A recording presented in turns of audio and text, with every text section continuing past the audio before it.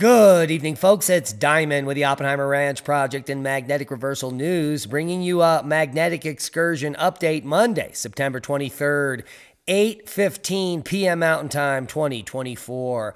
A coronal mass ejection is headed towards the Earth in just a few days, set to make contact on the 26th. Bad news because a hurricane is coming our way that could be accentuated by that energy. Holy macaroni. Keep calm. It's boom time. Helene is forecast to rapidly intensify over the next 24 hours and then hit Florida as a major hurricane. Some models predicting Cat 3, even Cat 4 potential as it makes landfall 2 p.m. Thursday on the Panhandle. Here are the current spaghetti models and the newest run, which is honing in on an area which, good news, not a lot of homes are there. We do have a barrier island here, which will be decimated, unfortunately, but not a lot of homes in this wetland area. The major effect could be flooding. So heed the warnings, and we'll have a better update in 24 hours. But here is the key message for potential Tropical Cyclone 9, which will become Hurricane Helene. The disturbance is forecast to intensify and be near hurricane strength when it reaches the far northwestern Caribbean Sea Tuesday night. Tropical storm conditions are expected over portions of western Cuba and the northeastern coast of the Yucatan Peninsula, with hurricane conditions possible. The system is expected to intensify into a major hurricane before it approaches the northeastern Gulf Coast on Thursday. While it's too soon to pinpoint the exact location and magnitude of its impacts, the potential for life-threatening storm surge and damaging hurricane-force winds along the coast of the Florida Panhandle and the Florida West Coast is increasing every hour. Storm surge and hurricane watches will be likely issued for a portion of that area tonight or Tuesday morning, and residents should ensure they have their hurricane plan in place in the next 24 hours. Potential Tropical Cyclone 9 will bring heavy rain to portions of the western Caribbean, which may lead to flooding and possible mudslides in western Cuba. Our thoughts and prayers go out to all those that will be affected. So if you're in this region, please make your plans now and either hunker down or get out of Dodge. And here's the full forecast. Severe weather potential for the center of the nation. Dangerous surf conditions for the east. Watching the tropics. Low pressure over the center of the nation will focus showers and thunderstorms, some severe with heavy rainfall the next couple of days. In addition, high surf, coastal flooding, and rip currents will remain a concern for most of the eastern seaboard through early this week. For the western Caribbean and Gulf of Mexico, we are closely monitoring the potential for tropical development over the next few days, as a major hurricane may make landfall in just a few days. Here is the GFS model, and we'll run it through for you. And you can see that storm rapidly developing in the next 12 hours as it makes its way up into the Gulf Thursday morning and rapidly moves up to Florida. That is the GFS model. Let's look at the European ensemble, also showing that storm doing exactly the same thing, making landfall in exactly the same spot on Thursday. One other, we could look at the CMC, and that is showing landfall exactly the same place. So you put all those models together, all the major supercomputers, and well, this storm is coming to the Panhandle of Florida Thursday, September 26th.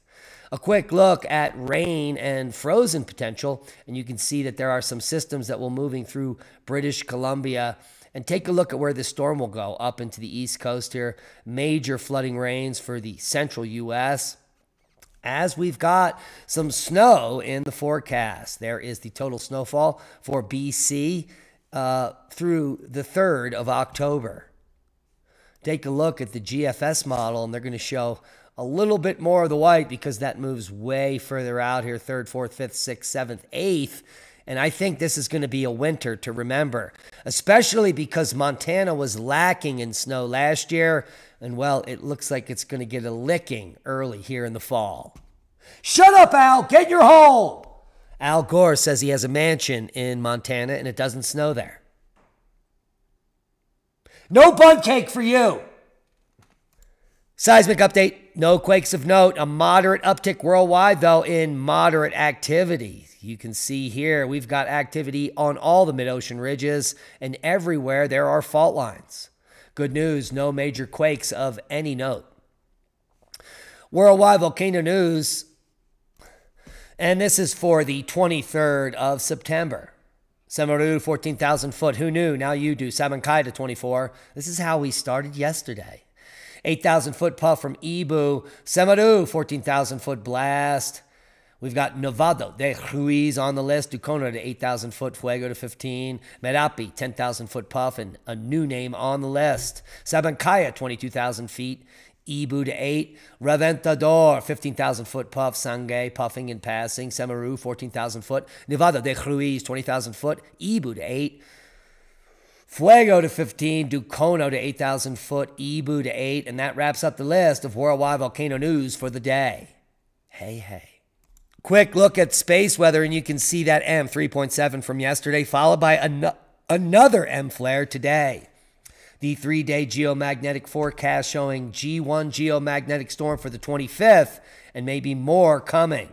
Let's take a quick look at the forecast. Yeah, just a small bump, but after the 26th, we could be seeing some more effects from an oncoming CME here, just being modeled here at NASA. Here is the NASA prediction model moving quite rapidly, but you can see here on the 26th, that blast, glancing blow, and also on the WSA Enlil spiral, you can see that flare, the CME leaving the sun here, the 22nd towards the 23rd, and a glancing blow there.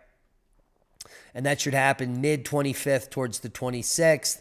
They're claiming G1 geomagnetic storm, but based on this blast here, take a look at the intensity here, the impact footprint. I think we might see a bigger blast, maybe the G3 geomagnetic storm for 3 hours. Hours of powers. And that means, well, we could be seeing some epic aurora.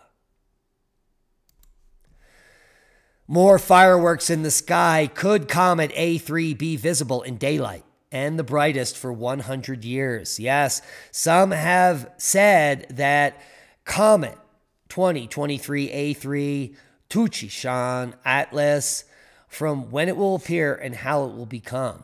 Well, it is going to reach its closest approach to the sun in just a few days.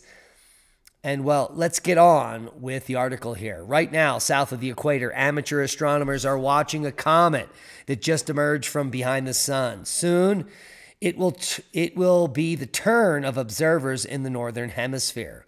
But will Comet A3, also known as C 2023 A3, Tucson Atlas, really become one of the brightest comets visible in the northern hemisphere in the last 100 years? Well, that certainly would be a story. People would be jumping from the rooftops. Now, this claim was by Starwalk, or even potentially visible in daylight during October, as Sky and Telescope suggested. Well, it's too early to tell, but we will soon get more clues when it becomes visible from the northern hemisphere later this week.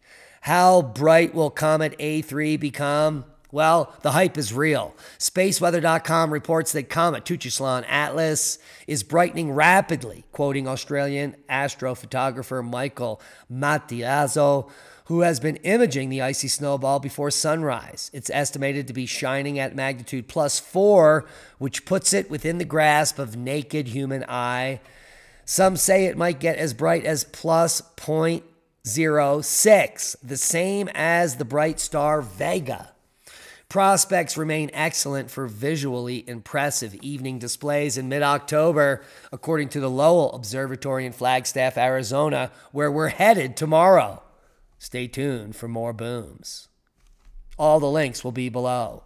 A hidden Neanderthal lineage has been found. Thorin survived 50,000 years in isolation. It was once thought that there was a lone Neanderthal group that made it to the mass extinction at the Lachamp magnetic excursion 41,500 years ago, but now there are two Neanderthal units that were separated for up to 50,000 years. Long genetic and social isolation in Neanderthals before their extinction. A new paper coming out will be linked below. Ho ho. Let's take a look at the global temperatures over the last 65 million years, and what can you glean? Well, it is the coldest on Earth in the last 65 million years. Yet the mainstream claims we're going to burn up and we're all going to die, and the temperature is rising faster than any time in the past. Take a look at the temperature range here in the recent times. 6 degrees C. And we certainly aren't rising that much. It's all a show, folks, to scare you to death and to control, well, the 8 billion people that live on this globe. A new paper coming out from Science, a 485 million year history of Earth's surface temperature, relooks at all the proxy data to give a better picture of the temperature on Earth and what we're dealing with in the hottest times ever. Well, the fact is that today on Earth is literally the coldest time on planet Earth ever. That's exactly opposite of what we've been told for decades, isn't it? All the links will be below. Lee and I will be covering this at great length on Saturday on the radio show. Nearly 500 killed in Israeli strikes on Lebanon as fears of escalation grow.